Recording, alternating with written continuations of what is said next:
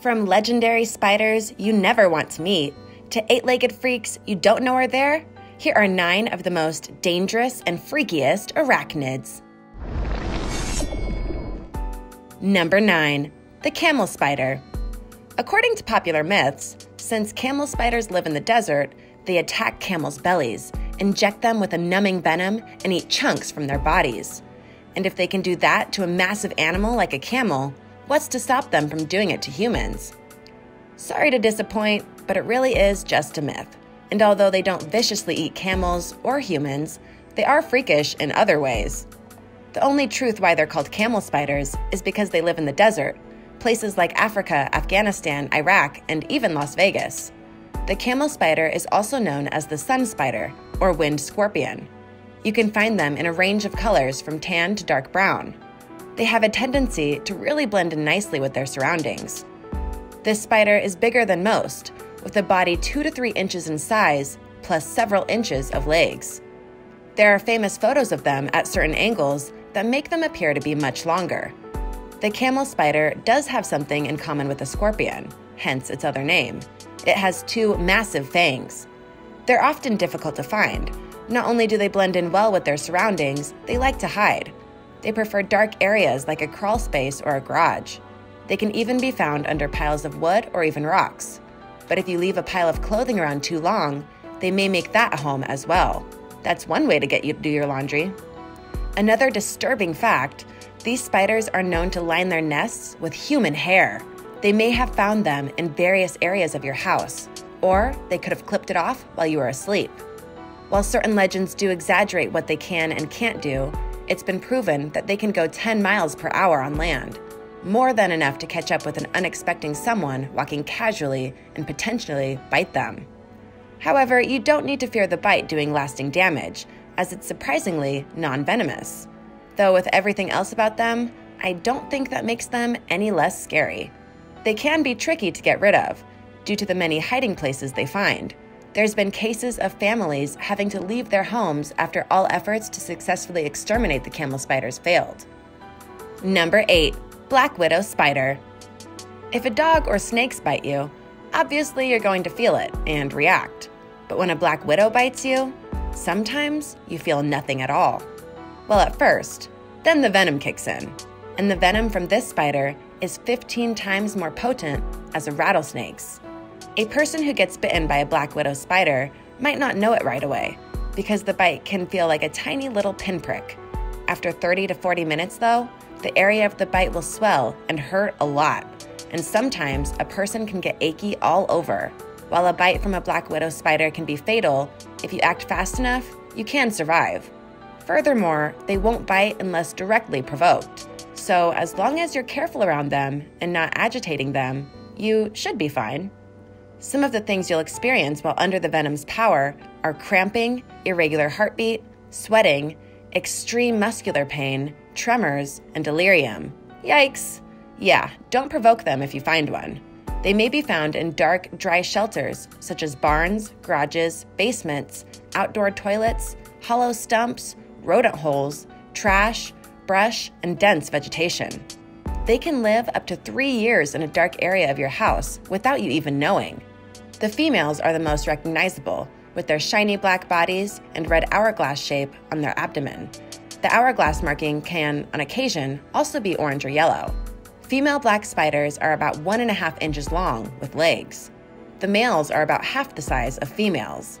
Males are also lighter in color, with red or pink spots on their backs. The female will lay hundreds of eggs at a time. The eggs sit in a cocoon spun by the mother until they hatch. When they hatch, they are on their own, with only a small percentage typically surviving. Still, yikes. Number 7. Wolf spider. The name wolf spider encompasses a big family of spiders, most of which are fairly large, dark-colored, and extremely athletic compared to other arachnids.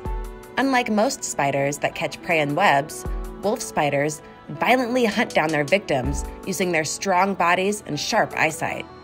They're very aggressive and unyielding in their attacks and patterns. They're also known for being incredibly fast. They're really solitary spiders who like to hunt at night and stalk their prey. They hunt for their food, just like a wolf. If you see a spider sitting in a web, there's a pretty good chance it isn't a wolf spider. And because they don't make webs, their diet mostly consists of ground-dwelling creatures, such as beetles, cockroaches, grasshoppers, and a variety of large insects. When hunting its prey, a wolf spider will often pounce on it. Creepy. The distance it can pounce depends on the species of wolf spider doing the pouncing. We'll just say it's still pretty impressive. Don't worry though, they aren't prone to pouncing on humans. Wolf spiders live almost everywhere in the world, which means you might be closer to one than you really want to be. They are especially common in grasslands and meadows, but also live in mountains, deserts, rainforests, and wetlands, anywhere they can find insects to eat. They can also live in your house. Watch out! They don't typically attack humans unless they feel threatened, but should you get bitten, you will be in for a wild ride of pain. Unlike the pinprick of a black widow bite, you may not feel, the bite of a wolf spider has been said to feel like a bee sting.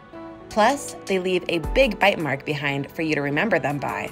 Their venom isn't the most damaging, but it'll make the wound seem worse than it is, including causing it to itch terribly. They're usually brown, gray, black, or tan, and range from a 1/4 inch to over an inch in size. Their coloring is effective camouflage, helping them catch their prey and keep them safe from predators. They have 2 big eyes. Okay, well, to be more precise, they have 8 eyes altogether, but 2 of them are really big and noticeable. Not only are they big, they work really well in the daytime and at night. At night, these large eyes will sometimes give them away because they do a great job of reflecting the light from a flashlight. The problem with these eyes is that they don't move back and forth on their own, like ours do. Wolf spiders must move their bodies to see what they want to look at. It's a little inconvenient, but they get by. Number 6, yellow sac spider. Yellow sac spiders get their name from the sacs they build to conceal themselves while they wait for prime hunting hours when the sun goes down. The spiders are about a 1/4 of an inch in size and are pale yellowish green. Some have darker stripes on their abdomens that look brown or orange. The yellow sac spider is one that creates a rather unique home for itself. While other spiders spend hours constructing intricate webs, yellow sac spiders can create sacs in just 15 minutes. That's pretty fast. The sacs are about an inch in length and look like small white cocoons. They build their sacs in the places bugs typically like to hang out: weeds, tall grass, or under leaves. If you've ever noticed a small white cocoon in the corner of a room or the spot where the ceiling and wall join together, you've probably unwillingly hosted a yellow sac spider in your home. Typically, they like to live in the United States and Mexico. What makes this spider stick out, though, in regards to its fierceness, is its venom. The poison within this spider can be necrotic, meaning they can cause cells to die, as well as make them forget their function. Due to this, their bites, which can be frequent, are known to cause lesions on the victim. Ouch! Humans sometimes go after their eggs in silk tubes that they often don't know are there while cleaning a place. The spiders will defend their young and lash out. Most commonly, their venom will cause swelling in the affected area as well as turning the skin red. The yellow sac spider is known for having more bites on humans in the United States than any other spiders. Number 5, the Chilean recluse spider.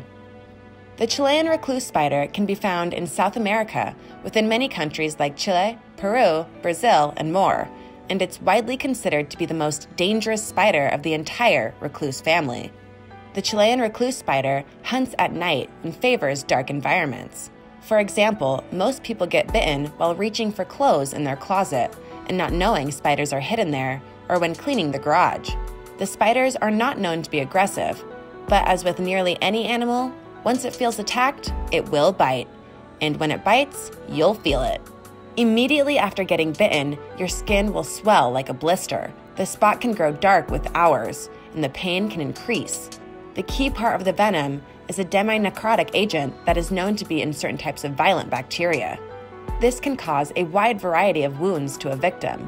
Some only result in small wounds, while other bites have caused lesions and occasionally renal failure in the person bit. The wounds from this spider may take months or even years to heal, and it leaves deep, not-so-pretty scars. 4% of people bitten by this spider die. There is no definitive anti-venom for the bite. Number 4, brown recluse spider. The brown recluse spider has many titles, including being known as violin spiders as well as fiddlers because of the mark on their bodies. Unlike some spiders that use their webs to ensnare their prey, brown recluse spiders hunt at night. They chase down their victims. Once caught, they use their fangs to inject deadly venom into their prey to subdue them.